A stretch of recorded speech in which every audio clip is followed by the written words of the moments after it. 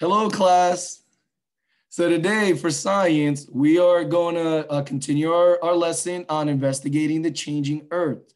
Today, we're going to talk about all three: weathering, erosion, and deposition, because all three of them are a cycle that work together. First one happens, then the other, okay? Our target for today is I can describe and explain weathering, erosion, and deposition. All right, so let's begin.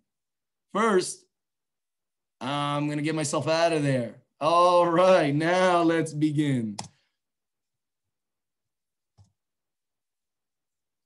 So, as we talked about at the beginning of this week, weathering, Earth's landforms change constantly.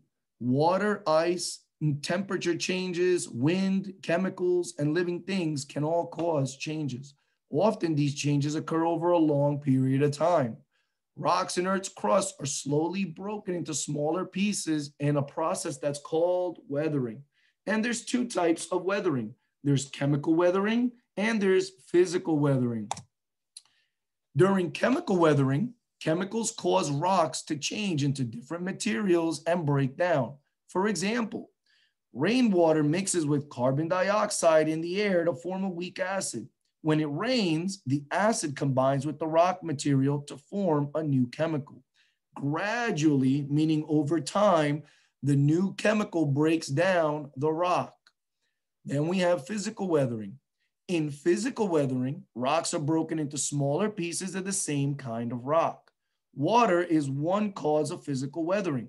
Flowing water can carry particles of rock, soil, and sand. The particles scrape against larger rocks.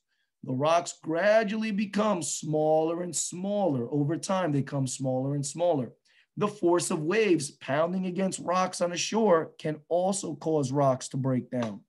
Wind can carry small particles that can weather rocks, just like the picture here. Wind carries sand particles that little by little shaved off the sides of these rocks. That's why they look like mushroom tips, that the top is bigger than the bottom. Then you have ice. Ice can also cause physical weathering. Water can seep into cracks of rocks. And if the water, after it gets inside the rock, freezes, it forms ice. Ice in rocks takes up more space than water does. So when water freezes, it expands. The ice can make the cracks in the rock deeper, and then the rock may eventually split. Just like the videos we saw last week when they had that huge rock that was split down the middle. Water got into the middle of that rock little by little and pushed it open until it cracked. Then we have erosion. The process of carrying away weathered bits of rock is called erosion. Gravity, wind, water, and ice all move bits of weathered rock.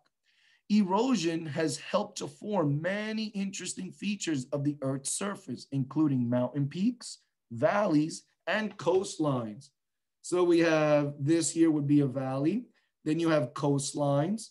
This is erosion here at its finest. While you see the dirt moving, that is erosion. Yep. And then another form of erosion is water carrying down the particles of rock downriver.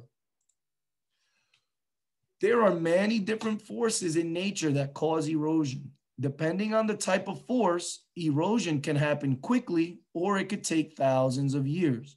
The three main forces that cause erosion are water, wind, and ice. So the main three forces that cause erosion, you have water, you have wind, and then you have ice. Erosion carved this canyon along the Colorado River. The river moves more slowly along the inside of the curve than on the outside. The slow-moving water drops some of its rocky particles and forms land along the inside curve. Gravity, wind, water, and ice can all move bits of weathered rock. The process of carrying away weathered bits of rock is called erosion. Moving water erodes or carries away materials from the land. As water moves faster, it can carry along heavier pieces of rock. Moving water can slowly carve grooves into the land as it carries away weathered material. over a very long time, these grooves may become deep canyons. Waves constantly change the shape of a shoreline. They pound against cracks in the rocks on the shore. Gradually, pieces of rock break off. The waves carry away the pieces. As part of the shoreline erode, new landforms, such as beaches, develop. In colder parts of Earth, moving ice erodes landforms. Glaciers are huge sheets of ice. Most glaciers move very slowly as gravity pulls them downhill. As glaciers move, they wear away bits of rock and soil and then carry these particles with them. Then we have deposition. The laying down of pieces of rock that have been weathered and eroded is called deposition. It is important to remember that when weathering happens, tiny pieces of the earth, they don't just disappear. They are moved through erosion and then deposited somewhere else through deposition. It could be very close, like only a few feet away, or it could be many miles away, such as if the tiny pieces were washed into a river. Now you have an example here of how weathering works. So first you have the weathering, okay? So weathering breaks down these large rocks into small little particles.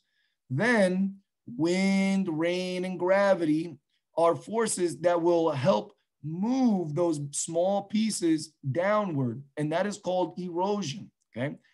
Finally, after the particles are moving, they're eventually going to stop. And wherever they stop, they get deposited there, and that is known as deposition. As parts of Earth's surface are broken down, other parts are built up. The forces that carry away bits of weathered rock during erosion drop them somewhere else. This laying down of pieces of rock is called deposition. As moving water slows, the larger pebbles in the water settle to the bottom first. Then smaller sand-sized particles will sink. Finally, the smallest bits of silt and clay will sink too. Rivers deposit large amounts of material where they flow into the ocean.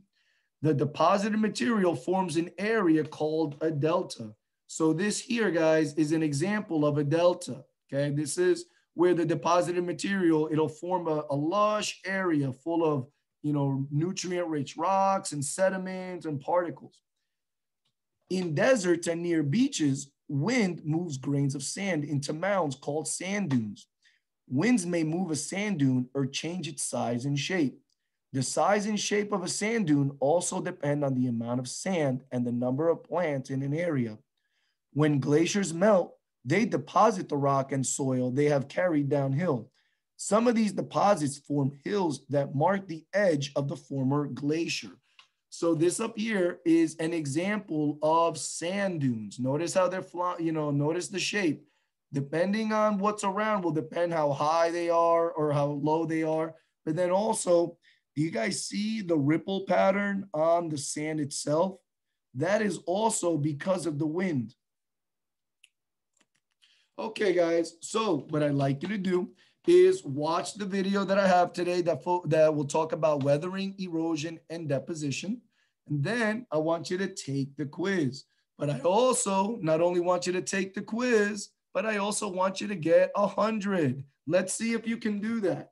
I hope you guys enjoy this video. I know all of you can get 100.